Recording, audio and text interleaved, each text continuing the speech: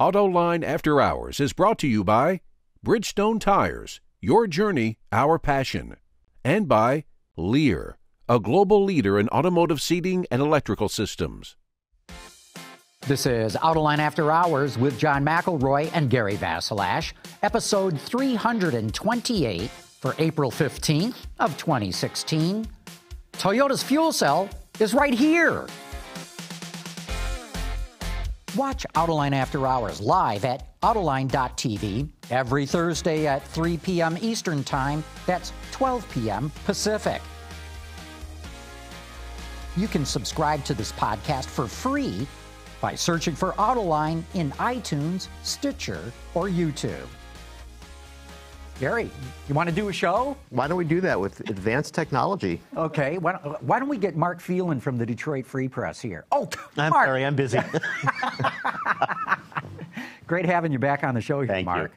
Always good to have you here. And we got to let everybody know we got Jackie Birdsall, the chief engineer. Oh. Is that right? No, what's your title, Jackie? I'm a senior engineer. Senior engineer with Toyota. With Toyota. Working on the fuel cell car, the Toyota Mirai. Correct. And we've got it here in the studio.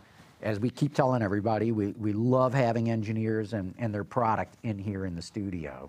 Well, it's my pleasure to be here. Thank you for having me. So what's your involvement in the car? Because most of this was done in Japan, right? That's right, yeah. But you're here in Michigan?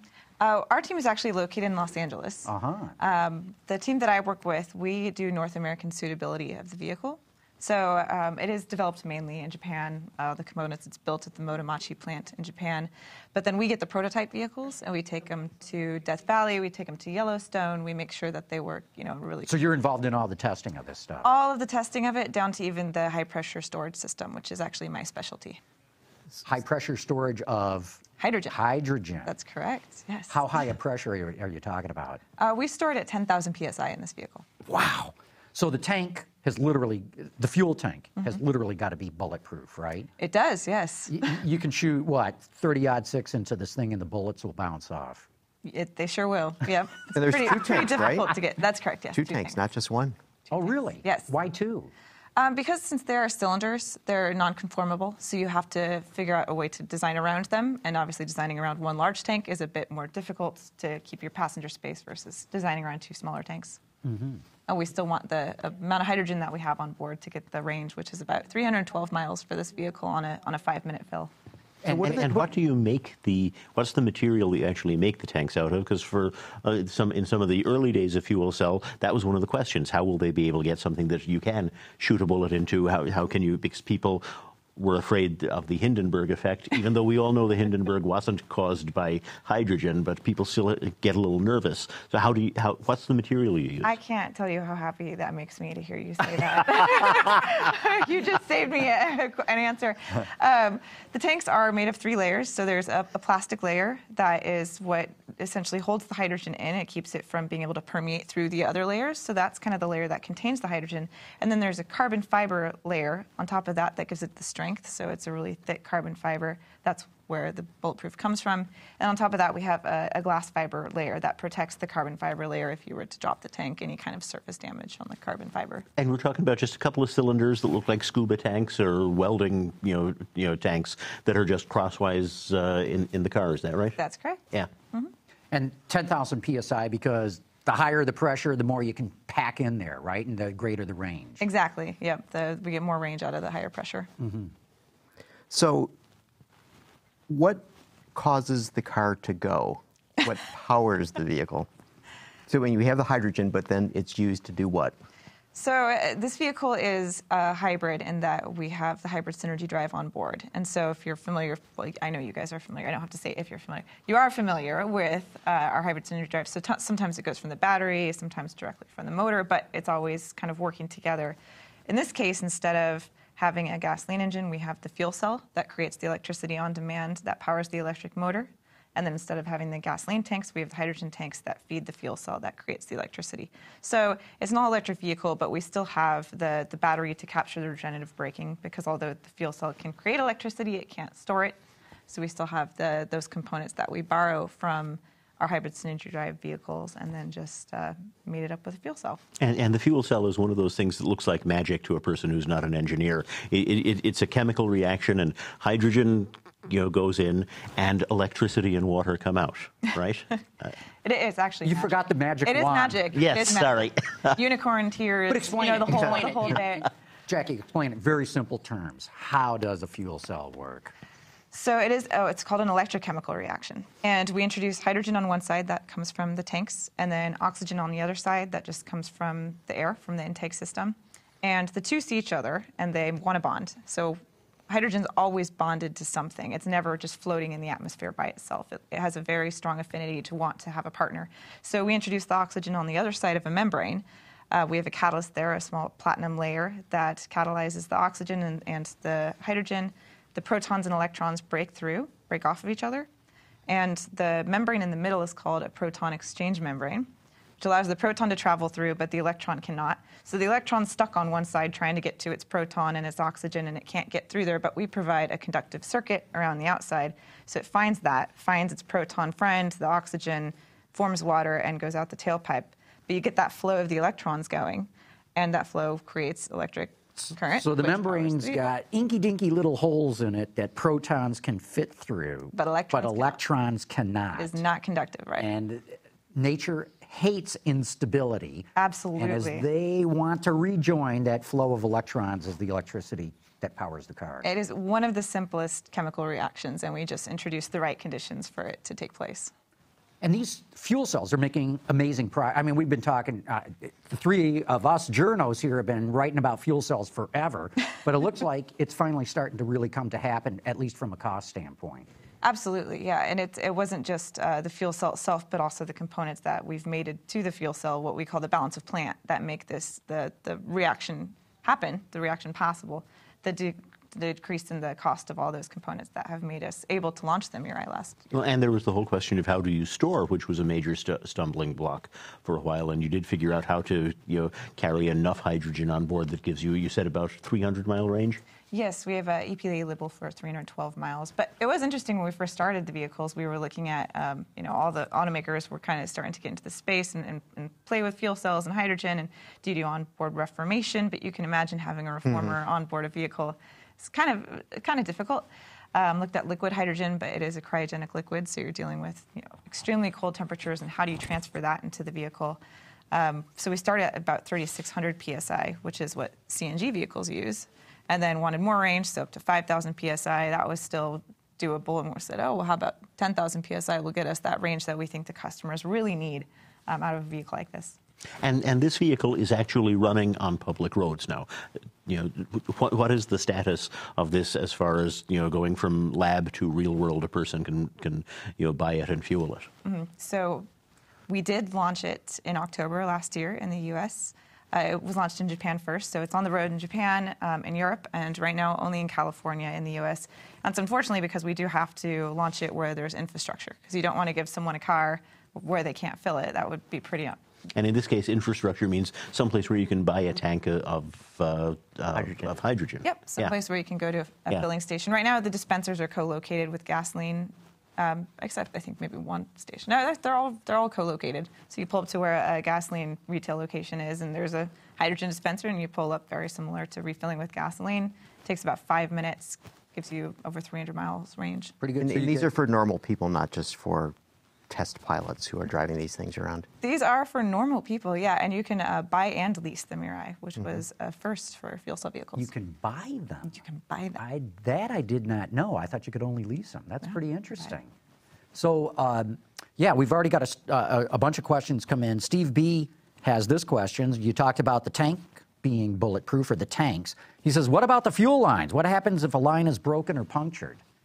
That is an excellent question. The whole system itself so we test the tanks and the system, the high pressure system, which anything from the receptacle, which is where you connect the nozzle when you refill, to the mid-pressure regulator, which is where we step down the pressure to go into the fuel cell stack because it's running at very low pressure. That whole system is called the compressed hydrogen storage system. And we test the whole thing to what's called the Global Technical Regulation. And that is a UN document that gets adopted by Europe, by Japan, and is being adopted by the US. And that includes all kinds of crazy tests to ensure that a certain leakage rate, a very low permeability, is allowed from the system. So that includes, all of our materials are selected appropriately for hydrogen. All of the fittings are appropriately tightened, or the appropriate type of connector. But then also the amount of fuel allowed in those lines. So if you were to have some kind of release of one of those lines, say one of those lines was compromised in a crash or something like that, it would be a very, very small volume if you look at the inside diameters. So really you've got tiny. a shut-off valve somewhere, basically. We also have shut-off valves. That includes requirements for shut-off valves for thermally activated pressure relief devices, collision safety sensors that will, in a collision, isolate the tank system. So if there is some way that the line were to be compromised, it would be a low volume, and the solenoid valve is a fail-safe, so fail-shut.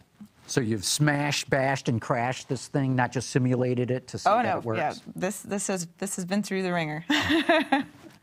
I've driven the car. It's, in fact, I think our colleague Dennis Semenitis had the best line about it. He said the most remarkable thing about the Mirai is how unremarkable it is.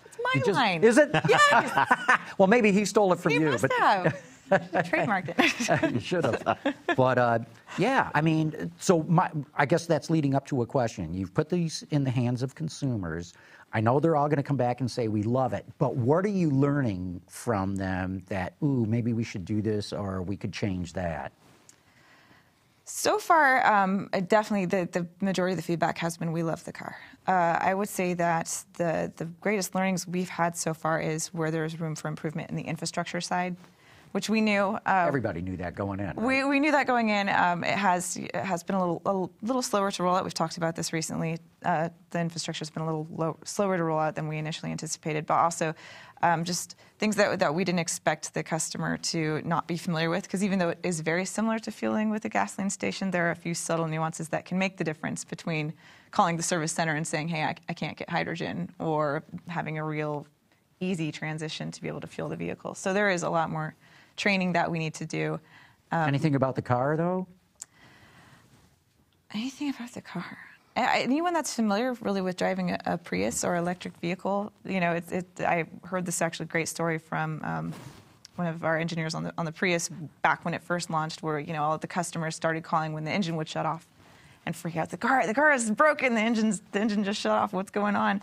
So I think that people have gotten used to the quiet and the ready on light, and the people that are driving the vehicle are already really accustomed to electric vehicles. So in that area, in that sense, I don't think we've had any kind of strange feedback that we weren't already anticipating. Oh, very good. And good for you guys. The storage tanks, how do they compare in terms of the amount of space they take up inside the car to a conventional fuel tank? Well, that's a great question. Unfortunately, or fortunately, gasoline has an incredibly high volumetric and weight energy density. If you look at... That's why we use it. Yeah. That's why we use it. It's Yep. easy to transport. You can put it in a conformable plastic tank. So I'm not sure exactly what the exact correlation would be, but I can say that these do take up quite a bit more space.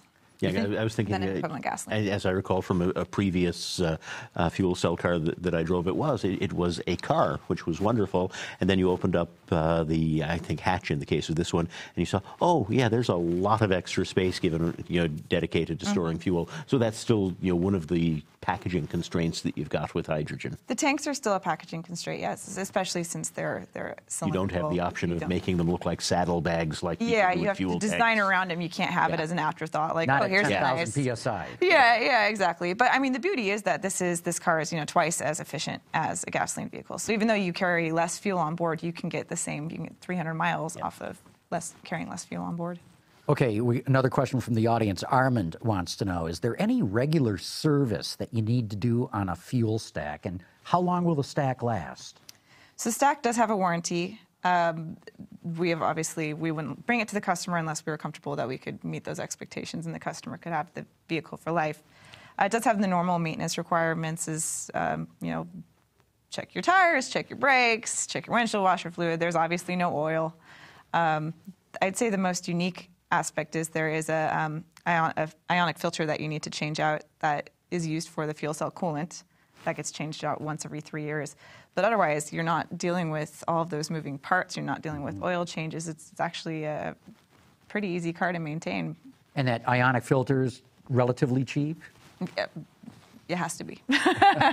What's it look like? I've never seen an ionic filter. Is it like... I don't even know what it is. Is it like an air filter? Is it like, sliding the air filter into your furnace? A little different. I mean, we're dealing with removing the ions or changing the charge of in this case, we're trying to maintain the isolation resistance of the coolant that's used for the fuel cell stack. So I can show it to you if you want to pop that later. But yeah, it just looks like a small cartridge. Okay, so it's not that different from changing the toner in your copier. No, and luckily it's positioned quite easily for the service guys, so it's not one of those, wonky positions where you have to remove, the battery and this and that and the other thing to get to like it. Like the BMW where you have to pull the engine to change a spark plug. Yeah, exactly. So you mentioned Prius. This has a lot of Prius in it, doesn't it? Yes, we borrow heavily from our hybrid sisters. Mm-hmm. So that's helpful in terms of the technology. So there's more confidence that you can put in a hydrogen system because knowing full well that you do have the hybrid synergy drive that's been proven out among how many bazillion Priuses and Highlanders and Lexi and whatnot. Over 8 million hybrid vehicles now that we've sold. Yeah, and actually, this technology started the development at the same time as the Prius. So this is over 20 years of development that has gone into this vehicle. It's just that it was a different, we're waiting for the right time and the right place and the conditions and the infrastructure to be there. And so, yeah, that does give us mainly a cost advantage, but also we have a really high confidence in the power control unit, in the motor, the electric motor, and the battery that we all borrowed from our production vehicles. And so when the Mirai kicked off, wasn't it the chief engineer of the original Prius became the chief engineer for the Mirai? Did. So, smart guy knew that this was what the future was going to be. There's a lot of smart people that worked on this car. Including you. Yeah. Jackie, General Motors has said, the reason that, and I take this with somewhat of a grain of salt, General Motors has said that the reason it has not put a fuel cell car out there is that the technology is advancing so rapidly right now that anything it would put out on the street would be instantly obsolete. What's the value of Toyota actually having these cars where people can buy or lease them? Well, this is an application, a space in our portfolio that we saw needed to be filled. And that was a zero-emission vehicle that was long range and with a quick refueling time. And so we have customers that want to drive zero-emission vehicles, and this is really the option that fit their lifestyle the best. So for us, this is just one of the offerings of... But it's very limited. This is really a glorified science experiment still, and I'm not berating it. A very good one. No, I totally get you. But that's why I'm wondering, what's the value, because you guys do zillions of miles of testing on this thing, what's the value of placing it in the hands of consumers and learning from that? Well, certainly this is one step towards what we hope to be what this Synergy Drive has become, which is across a platform of vehicles. So we can offer this in an SUV platform, in a coupe platform, sports car, something that we're introducing to the public and they're getting familiar with, but also then we're learning so much that you can't learn from, regardless of how many engineers you have and how many miles that we drive it on the road in our test conditions or in the dyno cells. There's just something about getting into the hands of customers that you get all kinds of feedback that you would never otherwise. Can you give us one, for instance, of something that you thought, oh, so glad that the consumer gave us this feedback? Oh, man. I would say most of it we learned from our previous generation vehicle, which we took all the learnings from the previous generation vehicle into this vehicle. And a lot of it was on just the feel of acceleration, how heavy the vehicle was, and then things like regen when you're driving down a hill, when you're going down a hill and you have the regen on, and so you feel kind of that deceleration, or you don't feel what's called runaway, where all of a sudden if the battery's full, then your generator stops kicking on the battery, and then all of a sudden you feel like your vehicle's accelerating downhill when really it's just that you've lost your regen. So that's something that we've taken into consideration with this vehicle. So that way you don't have that It loss. feels normal at all times, not all of a sudden start coasting. Exactly. So when the battery's full, it doesn't stop regenning. And about how many Mirais are there on the road, today, in California or total around the world, whatever figure you have? I'm not sure about globally. I know we're ramping up to hundreds in the U.S. We're looking at thousands, hundreds. Hundreds in the U.S.? To thousands. Wow. That's the plan for the end of the year. That's a lot for a car like this. Yeah. No, come on, they're making the Motomachi plant. That's a high production plant, John. They're just spitting these things out. Yeah, it's a production plant. It's a full production plant. Okay, we got another question here. Bob Wilson, you talked about the pressure of the tank. He wants to know, what about the internal pressure of the operating fuel cell? For example, does the air have to be compressed before feeding it in? Yes, it's at a very low pressure, but it is pressurized. We have to maintain the partial pressure of the oxygen and the hydrogen to get the kind of electrochemical reaction we're looking for to maintain power, but also because the fuel cell is internally humidified. And that's a first, an industry first. No other automaker What's that mean? Has done that. It's humidified. So in order for the proton to hop across the membrane, like we talked about before, the stack has to be humidified. So it's a low temperature fuel cell, because obviously if you go above boiling point, it's no longer humidified. But usually you have an external humidifier that provides a certain amount of water to the stack to maintain those right operating temperatures. For us, a cost reduction measure and a challenge given to us by the chief engineer was to remove the external humidifier. So the brilliant minds in Japan came up with this way of monitoring, the airflow rate, what we're putting in with the hydrogen, and what we call the impedance, and being able to measure how much water was in the cell or model how much water was in the cell based on that to maintain the appropriate water levels. What that means, though, is that if it starts to get too wet, we'll need to kick up that compressor and blow the water out. So we need to have the capability to control the oxygen and the flow of the oxygen to the fuel cell stack. If it starts to dry out too much, you need to kick that down, let more water start to accumulate on the cathode, and then it's created on the cathode side, and then it has, through the flow field that was designed in Japan, the water is able to go back over to the anode side and keep the whole membrane humidified. So speaking of all this water, what happens when you guys go from California to Duluth? Is the fuel cell going to be frozen and not be able to work? No, there is adaptive logic, and that actually was a big discussion point previously with fuel cells was, they freeze, they can't start up in freezing temperatures, but they do, and they can, and we actually had an easier time with our fuel cell vehicle in Yellowknife, Canada than we did with our rentals. But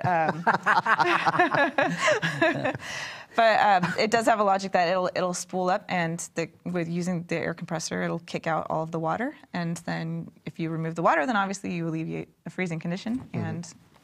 And so obviously a fuel cell car will not lose range in the winter.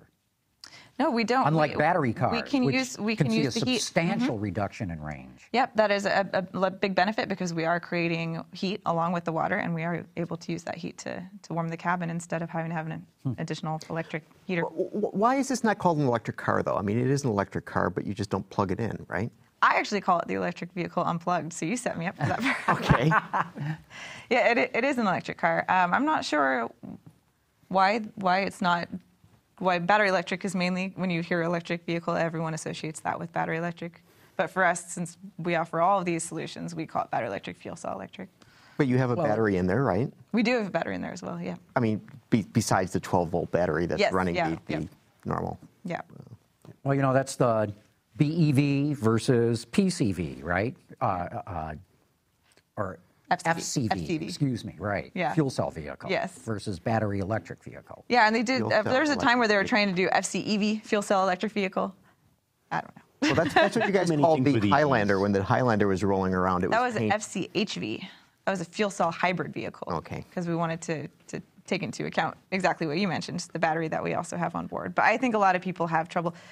It's part of the beauty of introducing the hybrid was people got used to this idea of the battery. But then once we said fuel cell hybrid, it's like, oh, well, there's also a gasoline. Are you also, is there an engine in there? It's like, yes, it's engine, but it's a fuel cell engine. So is there any, there's no fire, there's no spark, there's no pistons. So there is it's good that that there's an understanding of what hybridization means, but then you realize hybridization doesn't just mean gasoline and battery. It can mean fuel cell and battery. Forgot to ask, so you can buy it or you can lease it. What's it cost? It's $57,500 before the incentives. And that's what, $7,500 yes, credit? And then they just reinstated, that's for California, and then also reinstated, I think, $8,000 on the federal level. Oh, is that right? Mm-hmm.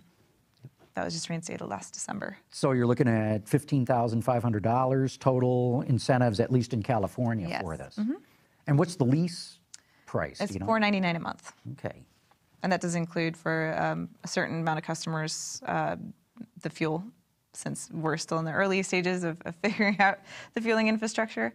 So it's a way to help kind of get our early adopters on board, the people that are taking this journey with us as we're starting to roll out more infrastructure, we'd like to have them have more options of where to go, where to drive the vehicles, redundant stations in their neighborhoods and things like that. So is it available in Southern California, in San Francisco, or just Southern California? Sacramento, Bay Area, and Los Angeles.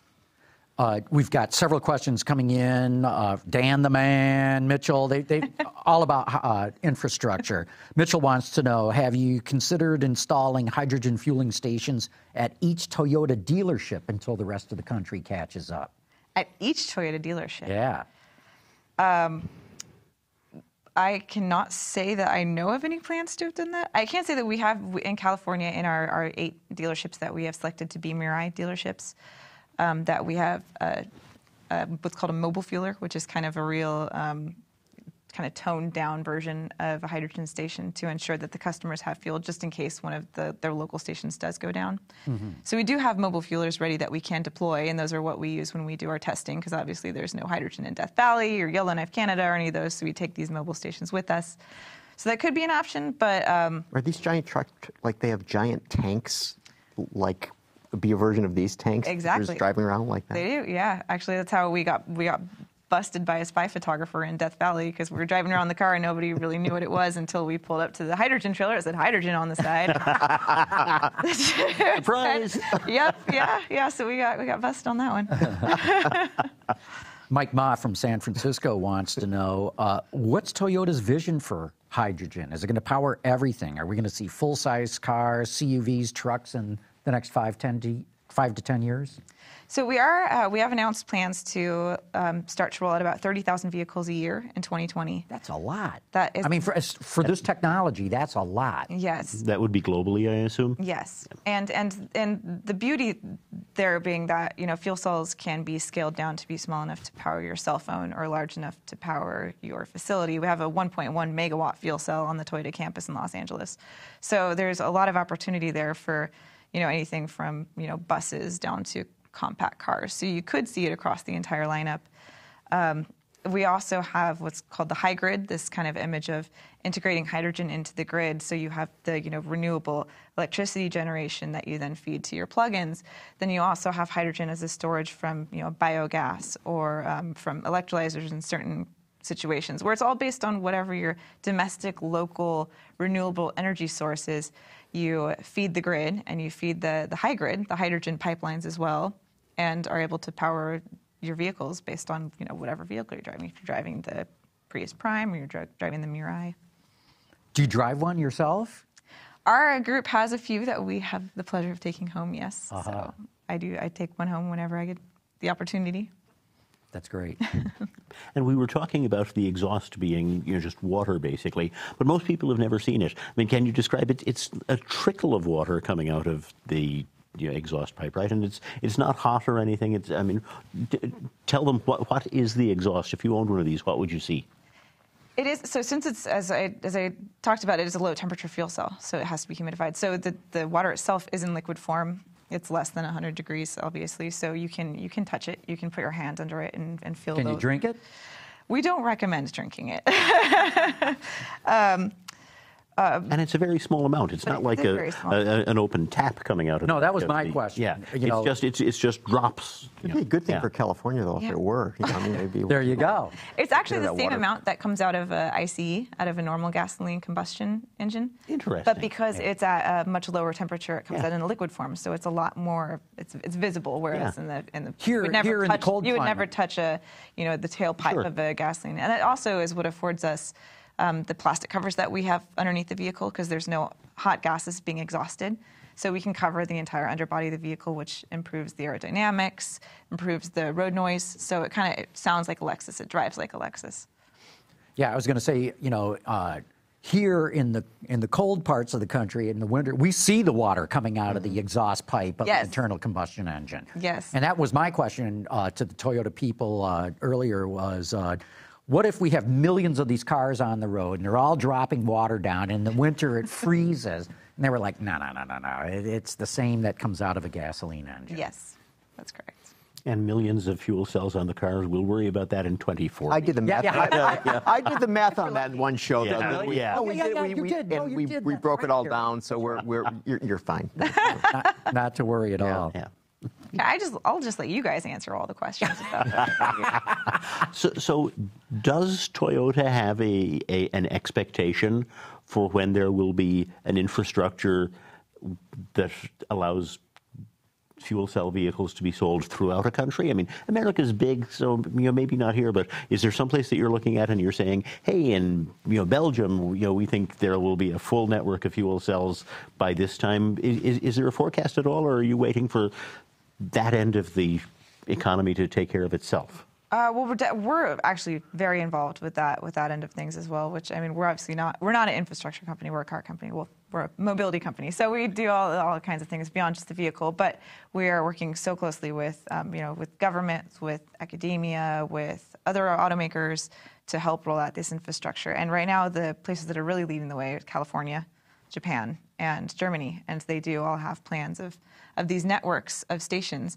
that if you place them, if you optimize the placement of the stations where they're close to freeways, where you think the customers are going to be the people that are going to buy these vehicles, then you really don't need as involved as the gasoline infrastructures right now. You don't need as many gasoline stations.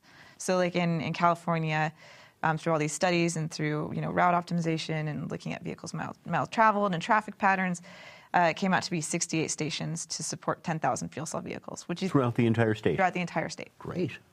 And so similar studies have been done. They're what? A couple of $1 million to put in one of them, right? Less than a couple million, yes, yeah. Okay, but about they're $1.5 million. About $1 million, yeah, right around $1 million to put in the stations right now. So they are pricey, but again, when you put one in, you can fill a vehicle every 5 minutes, right? And so you get in and you can support not only us but the other automakers with their launches as well. Right. So Hyundai's got vehicles out there, and Honda's got vehicles out there, and. And aren't you doing something on the East Coast as well in the United States? Air Liquide actually just made the announcement of the first, I think, 4 locations that they'll be placing. But we did partner with Air Liquide to put stations in the Northeast states to support rollout in New York, New Jersey, that part of the U.S. as well. So we do see it kind of as a start on the coast and work your way in. And is there a time frame for when that complete network that covers all of California might be in place? We expect to have a pretty robust network by the end of next year, but by 2020, by the next launch, is really the target to have a really robust San Diego to the Oregon line. We should have San Diego before then, hopefully. Yeah. But all the way to Oregon, and we have the benefit of the hydrogen infrastructure already being in place in California. There's already pipelines. We already have hydrogen plants all over, and trucks that are transporting hydrogen over the road every day. Same with Texas; they have a very robust hydrogen infrastructure there. So it's really just about getting the dispenser in the ground and getting the hydrogen into the vehicle. Okay. Great, Jackie. With that, we're going to have to wrap it up. But this has been already. Fantastic. I know. Can you believe it? We just burned through a half hour like that. I can't believe that just happened. I know. No, but you've been terrific. This is an exciting development. Can I take care of one more thing before I go? Please. Okay. Well, we brought you a gift, hoping my that gosh. you would be able to So I'm going to open it right here so everybody can see. Oh, this is great. So we've got a model, a little scale model of a Toyota Mirai, and it's going to go up on the shelves here. So we're going to put a fuel cell, because we don't have any fuel cell cars. We have autonomous cars, we have ancient cars, we've got race cars, we've got hybrids, we've got plug-ins. We don't have a fuel cell one, so thank you. Now you do. For the Mirai, yeah. Jackie, thanks so much again for coming on the show. Me. That's great. Thanks, guys. Thank you. We're going to take a quick break. We're going to be right back. We're going to be talking about some of the news of the week. Don't go away. And we've also got Dr. Data. And it's time for Dr. Data. Okay, so we've been talking on the show, I think we did last week and a couple of weeks before that, about Gen Z in cars. And the argument, we started with the Kelley Blue Book Auto Trader research that seemed to indicate that, oh yeah, they're going to be buying cars left, right, and center. And Gen Z defined that. And this would be the people who are 16 and less in age. 16 and younger. Right, okay. And I'm a little skeptical about this whole thing. I think there's going to be a change. I don't think the industry is going to be as robust as it was when say the three of us were growing up, and cars were something that we really, really, really, really, really wanted to have. So because the Kelley Blue Book data shed, hey, Gen Z, they're different than Gen X and Gen Y. They want cars. Right. So I happen to find some information from the Federal Highway Administration. And Carmen, can you show this, please? Here are people 16 years or younger with driver's licenses in the U.S., and the chart shows fewer and fewer and fewer getting their license. So in 2009, that number is 1.72 million, and in 2014, it's 1.08 million. So I mean, look at that track. Right. Fewer young people getting their driver's What do you think, Mark? I honestly think that people under 16 with their driver's license are such a small, weird sample that I don't know what to make of them, frankly. I mean, plus... Well, this is 16 and younger, so this would be that when you were 16 years old, what was the first thing you did? 16 and younger. So the first thing you did was... That's interesting. To get a driver's license, right? So they're just saying that in other states, some states you can be 15 to get a license. And I assume that includes the... ways that a lot of states are, making people wait until they're graduated older to get graduated driver's licenses and things like that. That's all factored into that, I assume. That's an interesting figure. So it doesn't look good. Yeah, I don't know. I tend to fall into the category that until America becomes a country that believes in mass transit and supports infrastructure, people will need cars. Right. There will be certainly marginal changes around Uber what they drivers. need, how they need. Whether Uber exists, whether Uber has drivers anymore, for sure. That's a good point. But I mean, they'll all go to Lyft. Yeah, yeah. But autonomous vehicles and ride sharing seem like a perfect match. Call the empty vehicle and it takes you where you want to go. So I feel like there are changes coming. I'm not on the apocalyptic end of the scale when I think about what the changes will be. Yeah, I'm kind of along. It's going to be a gradual transition. It's not going to happen overnight, but I take it out 20 years, you're going to see big impact. So if we take that line and go 20 years, even if it's at an incremental decrease. Well, at that point, we'll have autonomous cars. You won't need a driver's license. Do you need a license to call an Uber? No. Right. So that's our number for the week. Very good. Very interesting. So what else is going on, Gary? You had made a list of things. Speaking of numbers, did you see the Ford has opened up the subscription for putting yourself on the list to get a Ford GT? And so for all of you out there, you can go to FordGT.com right now. And put your name on. Put your name on the list. Get one. And is it sold out already? I don't know, but if it hasn't, honestly, I'd be surprised. I was surprised when I saw the number, though. What they're saying, an average price $450,000. Yep. And it's going to be only 500 vehicles. Yeah. And you do the math on that. So if just an average price, it'd be like $225 million worth of revenue. I still wouldn't count on them to make money on it, though. Really? I doubt they're going to lose their shirt. No. But you're right. It's a halo car. And you have to give it, it's not just a halo car, it's a research car. True. Because, the real benefits of that car are going to be the carbon fiber, what they learn how to do with carbon fiber. And a whole shows host up of in other everything else they build. That Gorilla Glass. Exactly. So, it's a car that will pay off in a lot of other ways. But I would hope that my bonus wasn't tied to that particular profit line on that car if I was a Ford executive. But to your point, Gary, I think what the point you wanted to shouldn't Ford have charged? Yeah, do an Elon Musk exactly. And say, instead of make it a $10,000 deposit. Yeah, but that money isn't really yours until you deliver the car.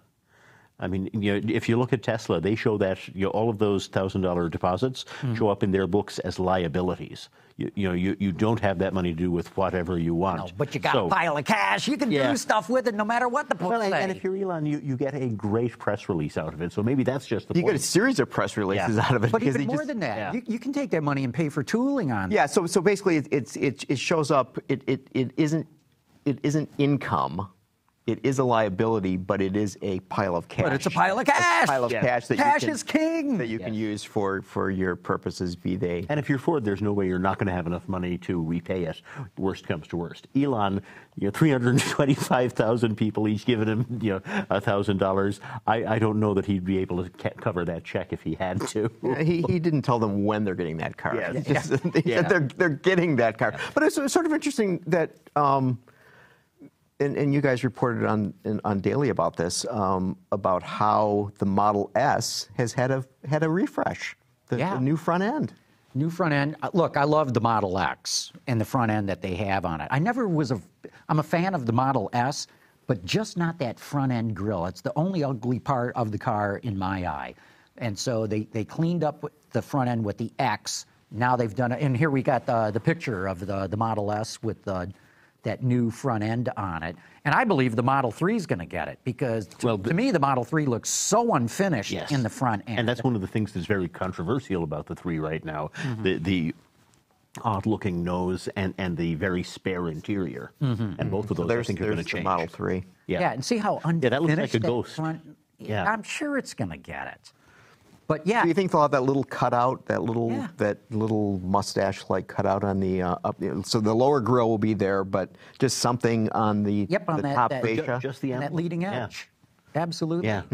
And sure, you want a family resemblance. It's like the kidney grid that BMW has had forever, even though it's evolved over time. But yeah, why not have that family resemblance? I think it would really make the 3 look much better. And I think one of the interesting things though is that here's the car company that if we were to go back not that many years, many of us would have predicted it would have been gone, non-existent. And here they're doing a mid-cycle refresh. I mean, that's like, wow. Well, you got to, But I mean, they've been around sufficiently long to make that happen. That's the thing that's, I think, surprising. That's a great point. But the other thing, too, is, at least according to Ward's statistics, sales of the Model S are down 40% in the U.S. for the first 3 months of the year. 40% is a huge drop. Now, I don't know if that means they're allocating production to other markets in the world. Maybe it is. But time for a mid-cycle refresh. Yeah. Well, plus there's a new model that all the buzz is around, too. I mean, the X. So, I mean, it makes sense. At some point, if you're going to be a business, you have to start behaving like a business. And refresh it and, make sure that you're not scavenging cannibalizing your own buyers. Very true. You were mentioning, Mark, about how with the Ford GT that if you worked at Ford, you wouldn't want to have your bonus tied to that. It was interesting that the reporting came out of Germany that the German executives at Volkswagen may have to take a 30% cut of their bonuses. Boy, they got a hell of a nerve taking any bonus at all, don't they? I mean, honestly. Well, honestly, but think about it. What if you're somebody who has nothing to do with powertrain in Volkswagen? Let's say you're somebody who's not even in Germany, and let's say you've done a bang-up job of running your operation. But what they're talking about isn't, the guy in charge of the plant in Puebla, Mexico, taking a cut. This is board-level executives talking about, gee, should I have to take a cut or not? And the board level, yes, I think that they are everybody else for responsible. Cuts, I totally agree. Yeah. But to me, it's unfair that, if I did a great job running my operation and somebody else in powertrain screwed up, why should I have to give up my bonus? You worked for a company that broke the rules and it's paying tens of billions of dollars. I mean, where's the money's got to come from someplace. Yeah, no, I'm just arguing for arguing's sake. I actually agree with you. So, okay, but Mark, you think they should have zero versus any percentage? The board? The supervisory board? Absolutely. They're called the supervisory board. What were they supervising? And part of the problem, frankly, is they are the supervisory board, and what have they done to alleviate or address this problem in the 9 months since it became public? Like next they to still nothing. don't have a plan. And that's what I think is unforgivable. I mean, that's, sure, they should have known something fishy was going on, but I can understand if they didn't. But this has been in their lap for 9 months. And do they have an agreement with the U.S.? Have they told owners what they're going to do? No, they got an extension because they still can't figure it out. They've got no route out of this yet. In fact, and that's what they should have done. Isn't it next week they got to have the answer? It wasn't it April 21 that they have to... But I believe they've got an extension from that, but I could be wrong about that. No. They had, it was March 21 was the first one, and the judge said, okay, I'll give you another month, and that's it. Oh, and they've said, I think the latest is they've said they don't expect to be able to announce anything then, and the judge may have said, in that case, I'm going to set a trial date, which will be another 3 or 4 month extension, basically. Right. So they're going to buy a whole bunch of cars back, or they're going to plant a whole lot of trees? What do you think? Honestly, I don't even want to waste time trying to think of what I think they should do at this point. I just want them to do their job. What do you think is going to happen, Gary? I don't think they're going to buy cars back. I think they're going to have some sort of software patch that will cause the vehicles to meet the requirements, but the vehicles will not have the same performance that they did previously. Remember when we first were talking about this, and Harry Payne was going on and on and on about how it was so much fun to drive and so exhilarating and so on and so forth. I think Henry's going to be disappointed when they have the software patch for his car. And how much will that cost them in lawsuits from owners? A lot Probably more. a lot. A lot more. Yeah. You know, but that's a good point, Mark. I hadn't thought of it, because I believe they're going to buy him back. I think that EPA. But okay, they're going to buy them. Are they going to buy them back for the price that they would exist? I mean, what's the price in the used car market now? There is no price. Back at retail? book value plus a premium for all the headache of us having to take your car back. I think that they're going to have to pay a premium in buying those cars back. Okay, so if somebody has a diesel Volkswagen that is one of the ones that violates it, and they bought it for, let's say, $18,000, and let's say they've had this car for 2 years. So are you suggesting they're going to get about 13 for this car? No, I'm going to say that, you know, Volkswagen or whoever the intermediary is, Whatever ALG says the company it's worth. doing the remediation is going to say, yeah, what's ALG or Kelley Blue Book or Black Book? They say with this year, with this many models, your car is worth this, so we're going to pay you that plus another $2,500 on top of it. That's where I think it's going to. And one other question: what if some of these people don't want to sell their cars? Well, in states that have emissions testing, you're going to have to do something to bring it into compliance. But most states don't have testing. Right. So if you love your TDI, you're probably going to keep it until the wheels fall off, because the resale of it's not going to be. Or there's going to be, a court order that says Volkswagen has to get it back from you in some you can fact. never bring it back to the dealer, right? Because the dealers will be legally responsible to make that car compliant or pull it off the road. Yeah. So don't bring your TDI back to the dealer. If you want to keep it. Exactly, and there will be owners Outlaw in that case who are Volkswagen even owners. angrier. Yes, Yeah. because they wanted to keep the car and they weren't allowed to. So, I mean, it's just, it's a hall of mirrors. Get a personalized license plate that says, I don't care. Yeah. You'll have to peel my fingers, my cold, dead fingers from the steering wheel. Oh, man. So we were talking about infrastructure before. I thought interesting, Ford announcing this week that they're going to spend $1 billion to improve the. Well, they didn't put a price Good on for it, them. but somebody estimated it's $1.2 billion. 1.2 is the estimate that's out there. Right. Though. Is it? Yeah, I thought 1.2 they billion. I think it's going to be Good for them. phenomenal. So Absolutely. for those who don't know, they're going to. So basically, right now, Ford has its headquarters, which is on the east side of the Southfield Freeway But the on pictures Michigan we're seeing Avenue. now are the renderings for renditions the of what it new, will look but not the headquarters. This is the renderings of the new engineering center. And so this would be across the street from the Greenfield Village, right? basically. Yeah, yeah, and this is, I mean, everybody who follows the industry carefully probably has heard of the GM Tech Center a million times. Big modern campus, all the buildings work together, where GM's done all of its engineering since 1950. Ford has had much more of a hodgepodge of buildings. They're all in the same area, but they're not connected. They're not as efficient. Built up over the years. Yeah. Whereas the GM campus, which was opened in the late 50s, in fact, President Eisenhower came to the dedication. That's the kind of influence the automotive industry used to have.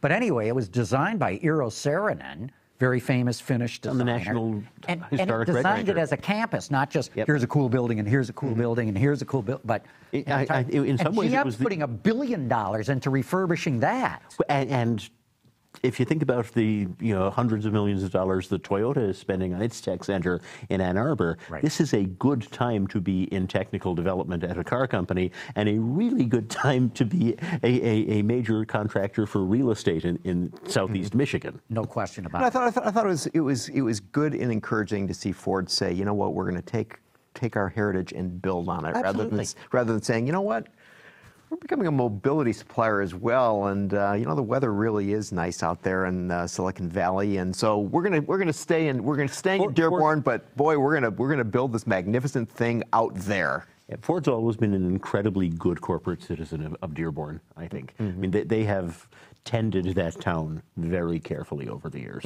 Plus, building these campuses, but that GM and Ford are both doing, and like you said, add that onto the, the mega place that Toyota's built here, going to be a great recruiting tool. When you come and you see, oh my God, if I walk from one building to the other, it's like taking a stroll through the park, and there's going to be basketball courts and baseball diamonds have and autonomous vehicles to take people from one to the other, and electric bikes that you can pick up to go from one building GM's to another. The same. In fact, GM probably will beat Ford to the punch with autonomous cars and electric bikes on its campus. And that's part of what's fascinating, because it is Ford leapfrogging really from this hodgepodge of buildings that you described to absolute modernity. They're sort of, they have been hamstrung by the fact that they've got people, who have to run from one building to another. Buildings, I read. And they're it's scattered crazy. all over, not even just Dearborn, but Allen Park and other neighboring communities. This is going to be a massive improvement for Ford. And as you started to say, that when they're done with that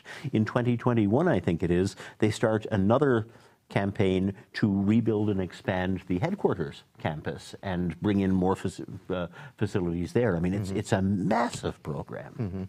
And I like that, because the headquarters, the Glass House, as everybody knows its nickname, was built in the mid-50s.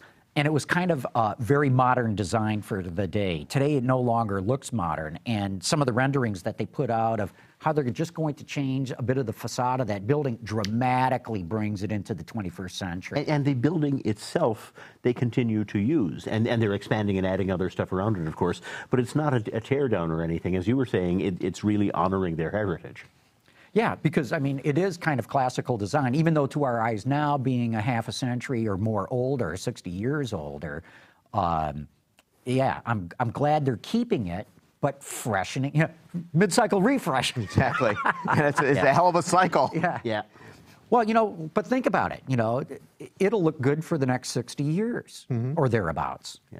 And I hadn't thought about the recruiting tools, but you're right about that, too. I mean, having all of there's such a huge concentration of technical and engineering talent in this area anyway, but it's hard to get people to leave Silicon Valley for a brick building in Dearborn, and this is going to give them something that will make it a lot easier to compete. What I wonder about is and you guys are probably familiar with this, the engine engineering building that is would be north of the on Oakwood. Yeah. But north of the Automotive Hall of Fame. Right. I mean, just a magnificent building from it is, from the 1920s. Yeah, and it's great architecture. And I hope they keep that. I hope that becomes part of that. They've got that campus rather than saying, okay, whatever is on the, what would that direction be? The west side of Oakwood, where the product development center is now and the science labs are now. That's going to be the campus. Well, they've got to keep that building. Give it to the Henry Ford organization and let them do something with it, because they're pretty badly landlocked as it is. But that building that Gary's talking about, Henry Ford kept his office there. Did he? Really? Yes, he did. Right. He had several offices, but he spent most of his time there because their old headquarters was over by on Ford Rotunda, and it was this great palatial Italianate design. It was a beautiful building. Today, you wouldn't even know there was a building there today. It's just a field. But yeah, and it used to be known as the Double E building too. Not for electrical engineering, but for engine engineering. But Henry used to keep an office there, and it too, architecturally, is reminiscent of the old headquarters building. So it's got this Italianate look. It's got the curved terracotta tiles on the roof and all that sort of thing. And supposedly, and I've read about this, Henry's office overlooked the parking area, and he could see who's coming in and out of the building. And if somebody was coming in he didn't want to deal with, he'd open the window and step out. So somebody would say, go right into Mr. Ford's office. He's waiting for you. And they'd go in, there's nobody there. And I wonder if Joseph Heller used that in Catch-22 with Major, who used to go outside his window when somebody'd come into his office to see him. Could be that's where it came from. Speaking of the biggest story coming out of Ford this week, I thought, was the story of that they did the autonomous driving in the dark. It's like, do we really think that our robot masters need eyes like we do to drive?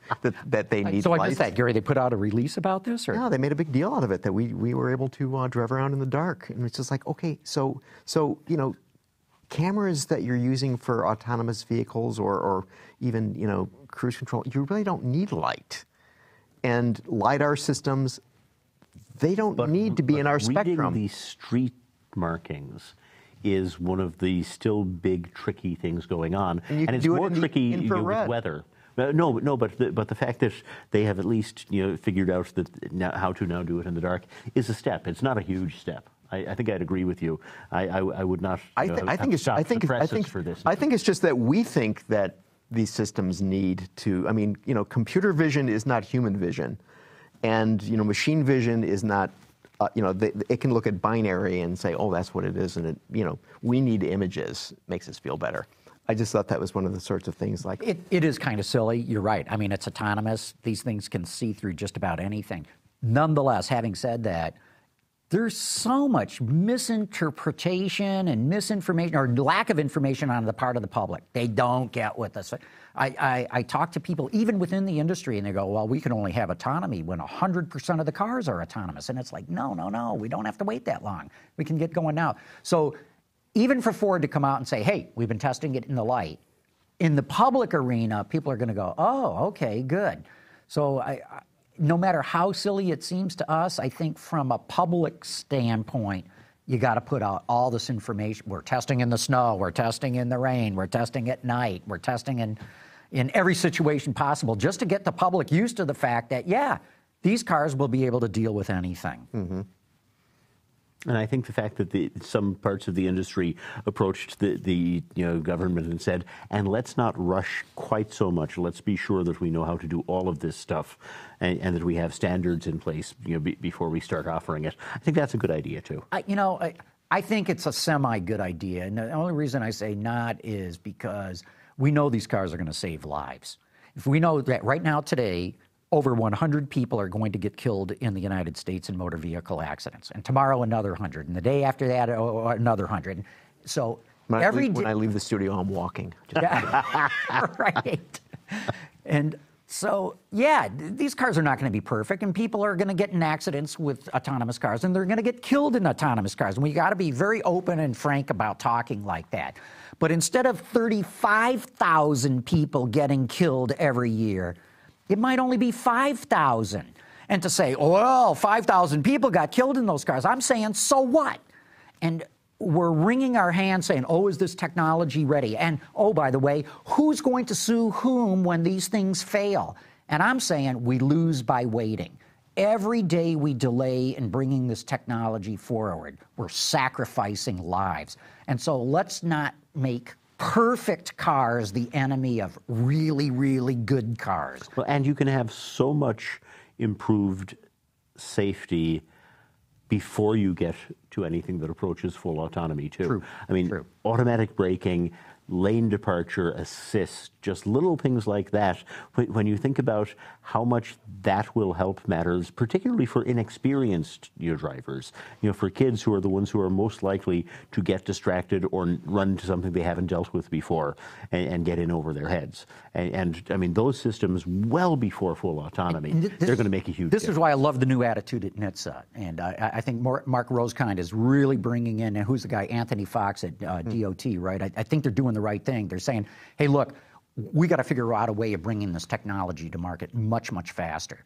So instead of saying we're going to regulate automated braking and blind spot and cross traffic alert and all that kind of stuff, why don't you get together with us automakers and we're all going to, cross our hearts and hope to die, and we're going to make this stuff standard by 2022. And then what Toyota do? They announced they're going to make it standard next year. So again, I like that attitude. And I like Mark Rosekind saying, hey, look, we got to get out with some sort of overlying rule for autonomous cars from a federal level, because we know you guys don't want 50 different sets of regulations in every single state. And to me, it's thrilling to hear Washington, D.C. regulators saying, come on, let's all get together and figure out how we're going to bring this technology much faster to the market. Because if we rely on the traditional rules writing process, it's going to take forever. I know I'm a broken record on this, but I keep coming back to the 1970s. That's a record. That's right.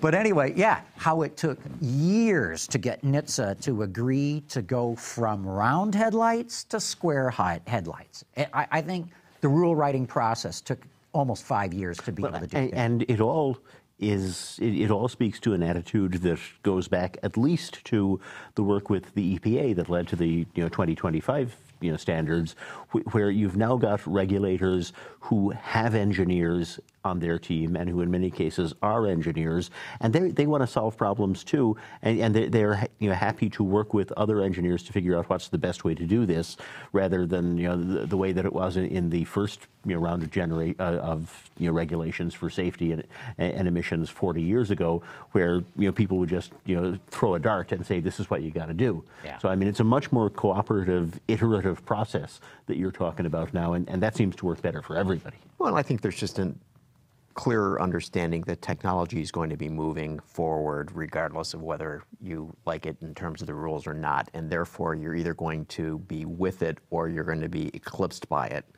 and you might as well get ahead of the game rather than being a laggard. And but I think you're right, though. We're going to see this much sooner.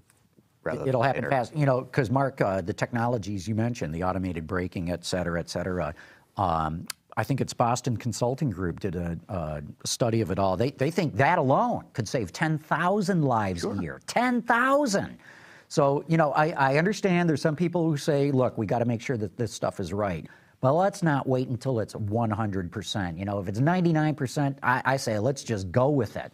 Because I think, like I said, I did the math. It works out to about 108 fatalities every single day. And that's just in the U.S. Globally, it's way more than that.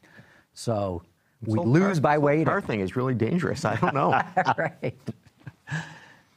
Well, good. I think we've exhausted some perfectly good topics to talk about. So it's probably a good time to wrap up the show. Have you guys driven the Mirai? I have. Not yet. No, looking forward to it. You'll drive it and you go, okay. No, and that's a good thing. I mean, it always occurred to me that one of the problems with alternative hybrid or alternative powertrains is there's always the screen that shows you here's the electricity that's going here, and it's going to the motor, and it's going to the wheels, and now it's going from the wheels to the. It's just like, you know what?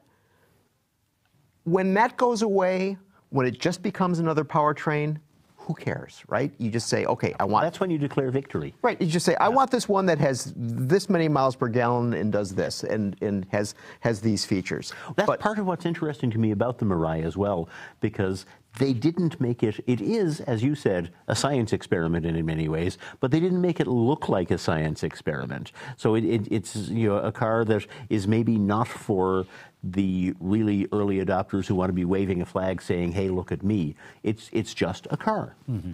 Yeah. An unusual looking car, but a car. But that's the whole thing. So it's just, so I think what we just have to say is that, most people, you could just weld their hood shut and they would never know what was inside it. Is that got an 8 in it? It's got a 4 in it. That's like 90% of the car buying public. Right. It's just, it doesn't matter. Doesn't matter, right. And it's like your phone.